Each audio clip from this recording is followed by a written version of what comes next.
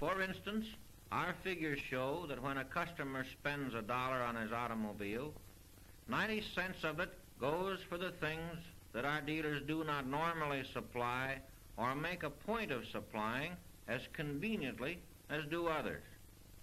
By this I mean washing cars, greasing cars, adjusting brakes, flushing radiators, repairing headlamps, bumping out fenders, and general body work. If more of our dealers would set themselves up to make it attractive for their customers to come to their service stations for everything and put a price on these items that would be in line with competition, I do not think the average Chevrolet service station could take care of all of the customers who would come in. Some dealers have said to me, "Why is it that I am only getting between 20 and 30% of my owners?" While I'm not sure that I know the answer, I'm very suspicious that the reason they don't come back is that either the Chevrolet dealer charges more than service competitors in that community charge for the same class of work, or they are not treated as courteously, or they feel the work is not done promptly, or that the work is not done satisfactorily. We created the Chevrolet service business by selling the automobile in the first place, and it's ours by right. But we have the right to claim it only when we offer general service at least equal to or better than that of others doing the same class of work. It seems to be the height of folly to attempt to fill our service stations with work unless we meet these issues, and in too many of our service stations today, these issues are not met. So we say to those dealers who want to make more money out of this business, and especially from the service end of it, look to your service.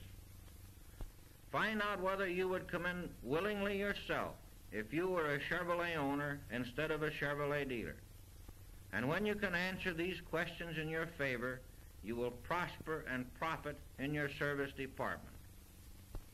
The next most important subject is, how will we come out on the used car situation during the coming year?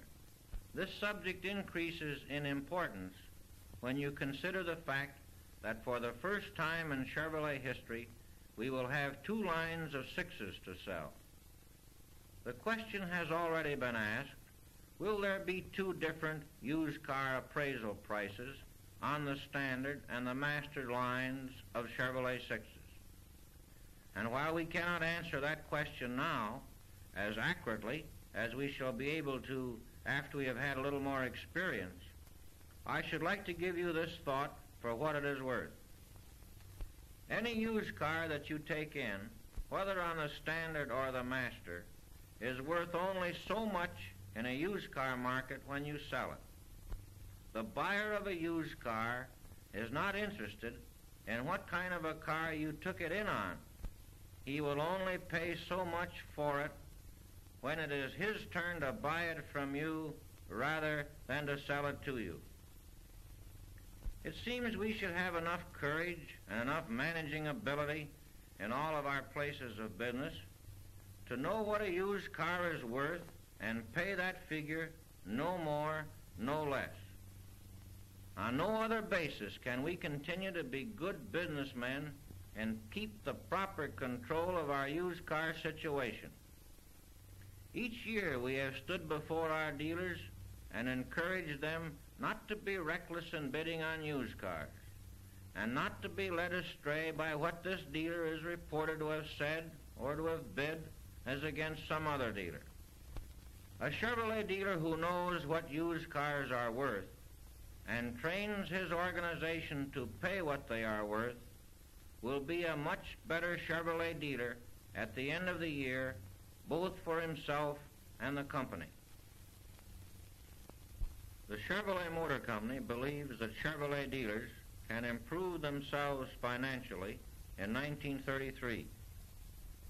But to accomplish this, a certain few definite things need to be done by every dealer to get a better profit out of his business. First, do not permit your expenses to increase. In some instances, they should be further decreased.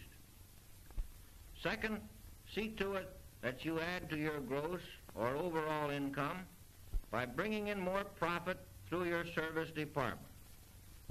Next, do not be led into a bad used car situation, either by overbidding or permitting your stocks to accumulate. And last, have an aggressive selling organization. While the product that we have appeals to the public, and perhaps it will be easier to sell than heretofore, nevertheless a good product requires aggressive selling if you are to get from your territory all of the business as well as all of the profit that is there for an aggressive dealer. We want you to get all of the business you can, and we want you to protect the Chevrolet Motor Company in turn by giving us the business to which we are entitled from your community. We confidently expect an increase in volume over 1932. We believe this is a reasonable goal because our market has been broadened. The public recognizes the greater values and advanced features offered by Chevrolet. We started 1933 with the largest bank of unfilled orders we have had in several years. All of these factors are in our favor, and we already have a flying start toward our objectives. I want to thank you for coming here and bringing your department heads with you. I feel sure that the program we have arranged will be interesting and profitable. In conclusion, we pledge to you our continued cooperation and support, and wish for you a successful year in 1933.